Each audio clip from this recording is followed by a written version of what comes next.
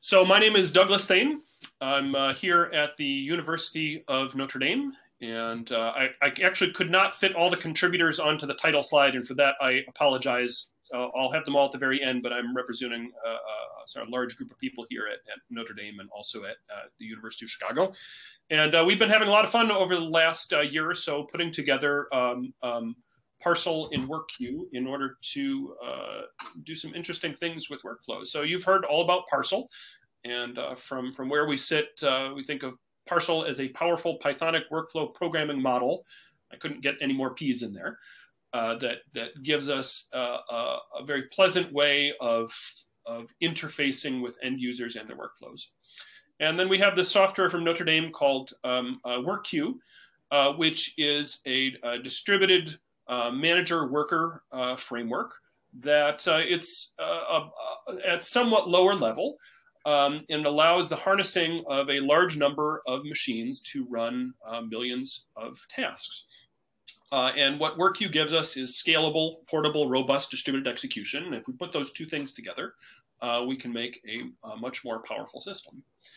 Now, Workqueue is a thing that does stand on its own. It's been around for a while, and we've been, to this date, targeting applications where I'll say the designers of the applications are hackers, people who want to get way down into the guts of a parallel application and design things where they react to individual tasks being started and completed. And way down at the lowest level, it's there's the core of the API is simply you create a task with some details, you submit that task, and then you wait for some tasks to finish. So it's a classic submit wait interface. And doing this, you can dispatch lots of things and wait for them to come back. And so we've had all sorts of applications written in the realm of computational chemistry, force field optimization. We've worked with some friends in CMS to build a distributed data analysis system, molecular dynamics, data mining. A wide variety of custom applications have been written to this interface. But I guess the key word there is custom. Writing a Workqueue application from scratch is a bit of an undertaking and requires that you scratch your head a bit about when do I dispatch my task and when they come back. It's nothing more than submit wait. So now on the plus side, Workqueue has some interesting capabilities. So Workqueue allows you to create very elastic applications. So the number of workers is not fixed. You can add them or remove them as you go, and the manager just automatically accommodates what happens. Turns out this is pretty handy even in HPC situations, because sometimes you're trying to backfill your application on a cluster that's otherwise busy. And today you've got 100 machines available. Tomorrow you might have 1,000 machines available. And there's no reason to wait until you have the perfect number of machines that you want. Workqueue is very robust. So if tasks fail for any reason, no problem. We retract them and send them somewhere else. And the user doesn't have to worry about that. Whether a task gets evicted because of some local failure, or because the worker crashed, or because somebody pulled the power plug, or somebody consumed all the memory on the machine, we can detect all those things and handle them cleanly. Workqueue does data management. So in a Workqueue system, we don't presume the presence of a shared file system. We presume that every worker has its own local storage. And part of the job of the manager is to manage that local storage to make sure the right files are in the right place at the right time. And as a result, this has a pretty dramatic effect on data access time and network utilization compared to using a shared file system. In the common case, if you have a data set that's shared between all of your nodes, once you get a first round of tasks going, that data gets stored at those local nodes and it stays there throughout the run. Workqueue does resource management. So for every worker and every task, we keep track of resources such as cores and memory and disk.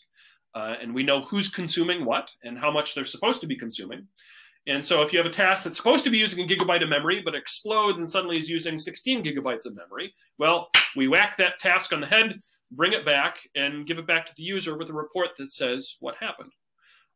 Now, sometimes that's due to a bug. Something went wrong with your memory allocator. Sometimes that's due to the nature of your data, in which case maybe you want to reschedule that and put it on a machine that has more memory available so you can finish the task. And Workqueue is language agnostic. It is at core written in C, but you can interface it through Python or Perl or C. And we also have Swig and JSON bindings if you have other languages that you are fond of using. Now, I don't want to make this too much an advertisement about Workqueue, but more about the interface between Workqueue and Python. So we presented this last year, and like any academic talk, you should always assume that the first round of something is really just a Rube Goldberg machine. And I hope everybody here knows what a Rube Goldberg machine was, but he was this fellow who wrote these cartoons about 100 years ago of long, elaborate ways of doing simple things. And so here we have a complex machine designed to do nothing but staple a couple pieces of paper together. So the alarm clock rings and the wheel spins and the balls roll out of the cup, and then finally the shoe stomps on the stapler.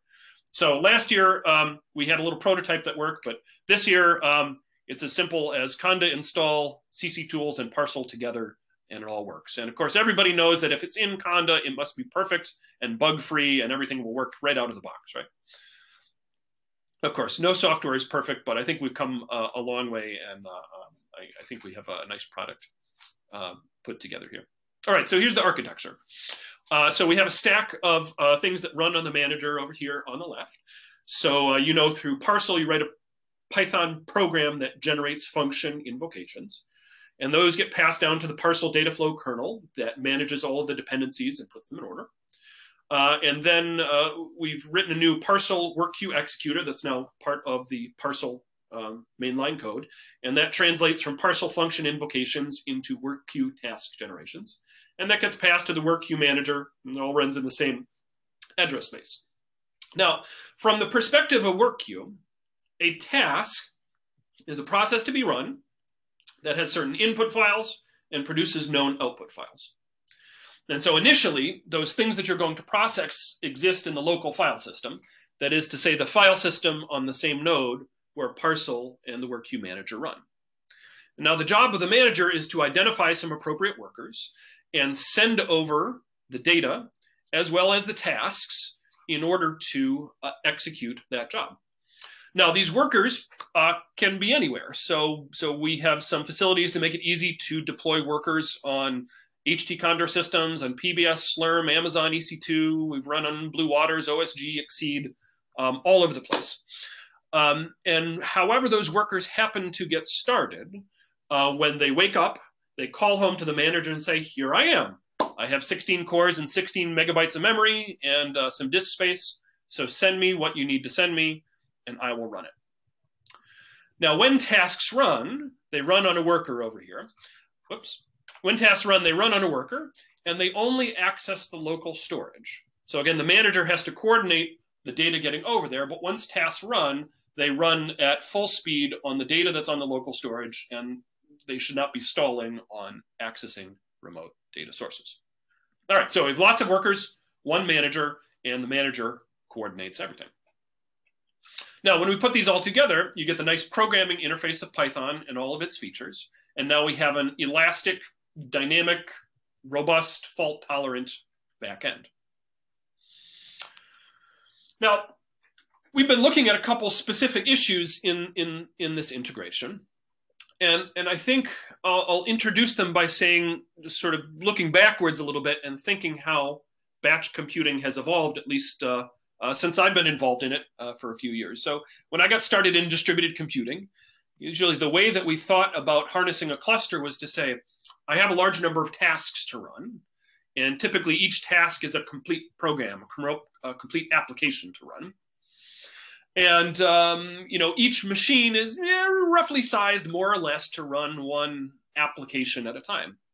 So over here on the left, I have a cluster that consists of a couple machines that have one core, some that have two core, and one that has 4 cores. And they all have some shared distributed file system. Maybe it's NFS or Panasys or Hadoop, something like that. And now the job of the scheduler is to identify all of the machines that are capable of running a task. And so in this case, our task was too big to fit on a 1 gigabyte machine, but it fits on the 2 gigabyte machines and it fits on the 4 gigabyte machines. And at least in the old days, you would say, okay, scheduler's job. Just to jump in for a second. So you're now up to 9 to 10 minutes. So. Oh my gosh, already? Yep. How many do I have left? Maybe 2 or 3 more. Oh, I'll take 3. All right. So in the New World Order, we're thinking about big fat machines. But it's also the case that the tasks have gotten smaller. So instead of thinking big processes, we're thinking individual functions. And the job is not to run one task per machine. It's to figure out how many tasks I can pack into a given machine. And a side effect of this is we end up putting a much greater load on the shared file system as each of those tasks run. So the question is not, what's the best node to run this program on? It's how many tasks can I run on this node at once? All right, pop quiz. Dan, you have your microphone on, so I'm going to ask you, what are the 2 most terrifying words in the Python language? Packaging and installation. Oh, that's a good guess. How do you like import TensorFlow? Pretty well connected, right? So import TensorFlow is sort of the first 2 words of 50% of programs that get run on our campus clusters now. And import TensorFlow is a terrifying command because it imposes a huge load on a shared file system as all of these functions that we want to run load all these different modules. It can impose millions and millions of operations just to get something started. So we went out and did some measurements here. And the time to import TensorFlow on Comet and Theta, when we start getting up into hundreds of nodes, runs into, let's see, what do we have over here? 700 seconds, 1400 seconds. We're talking 9, 10, 15 minutes to do nothing but import TensorFlow when we're running on lots of nodes. So in our integration of these 2 tools, we came up with a nice solution by which we use static analysis to identify just the modules that we need, send them over efficiently to local storage on the nodes, and then access them efficiently. And as a result, we get program startups that are measured in a handful of seconds instead of 10 minutes. Challenge number 2, how do we know how many functions to pack on a node? Well, what we've come up with here, and I can thank Ben Tovar for this technology here, is what we call a lightweight function monitor. And a lightweight function monitor is a bit of Python and C code that work together to measure how many resources a single Python function does. Now, it does this via a bit of a trick by which it forks a new process in the background in order to run that function, and then using the Unix process capabilities is able to measure the core's memory and disk used by an individual function. Turns out that's reasonably efficient because we're relying on the copy on write capability of the underlying operating system. And so we have a nice setup by which we can measure, and oh my gosh, where did those hearts come from? Did I do that? That's you're at 3 minutes now. Oh, does that mean you like this slide or you've had enough and you want me to stop? Stop as soon as you can. Okay.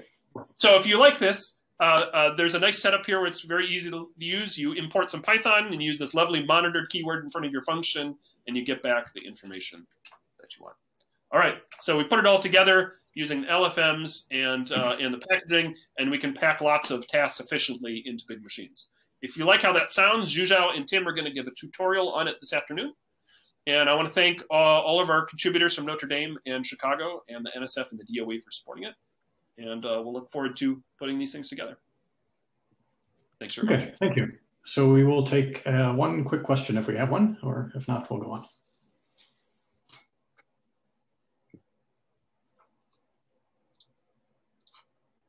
Okay, well, thank you. I mean, it's clearly a lot of work, and it's getting incorporated into Parsl, and it's getting used by people. So I think it's good. And if people have questions, there certainly are ways to contact Doug afterwards. If it helps, there's a question in the chat. Sure. Oh, yeah. So Doug, I don't know if you can see it, but it's how is WQ scheduler different than native Parsl scheduler or funcox? So if by scheduling you mean what task to run next, we're not very interested in that question because not too many people have that problem, or not too many people are constrained by that problem. I will say that Workqueue's resource management is different in as much it is very focused on understanding the resources needed by a task and making sure that we pack in the right number of tasks into a given resource, to understand whether a task exceeds its resource allocation, and then to take an appropriate action afterwards. So one of the things that Workqueue can do is keep statistics on the resource consumption of a given category of tasks so that we know, you may have this histogram of resource consumption, and then it has some clever ways of selecting how many resources to allocate for a task within that category. think that's the shortest answer I can give.